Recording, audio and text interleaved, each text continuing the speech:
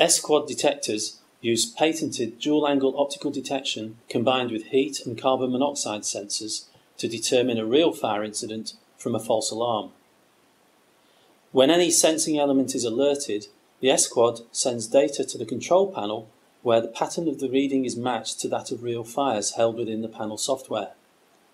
Rules taking account of the other sensing elements reduces the chance that when an S-quad sensor goes into alarm, it is not without cause. These tables show how the multi-element S-quad performs compared to standard optical and single-angle optical heat detectors. You can see that optical heat detectors, whilst providing a generally acceptable level of fire detection, are still prone to false alarm in many common instances, such as dust or steam. A dual-angle optical and heat detector has an improved response to fire and reduced false alarm risk.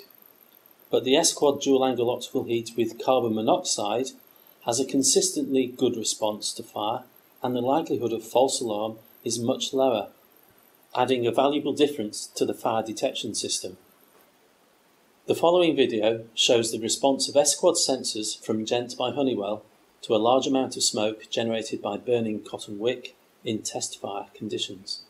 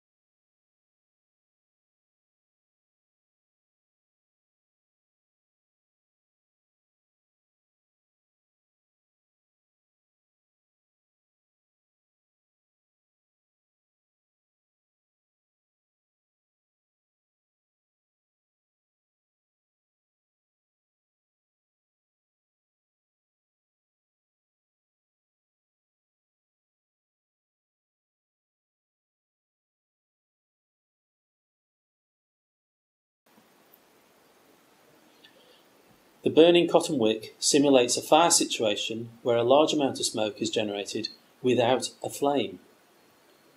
Although there is not a lot of heat, there will be large amounts of carbon monoxide.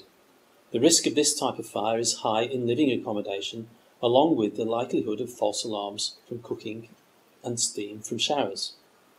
S-quad with dual-angle optical heat and carbon monoxide will reliably detect this type of fire and provide effective filtering of false alarms.